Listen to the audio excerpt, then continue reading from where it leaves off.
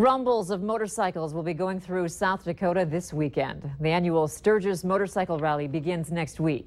But before any trip on a bike, it's important to have your bike checked and up to date. The Harley-Davidson store says they look at everything from tire pressure to cracks on the bike to keep riders safe. Cracks on your tires can cause tire failure, can leave you on the side of the road. Lights, obviously, people knowing exactly where you're going, whether you're braking or you're changing lanes, doing something that way. Drivers and vehicles need to keep an extra eye out for the increase of motorcycle traffic through next week.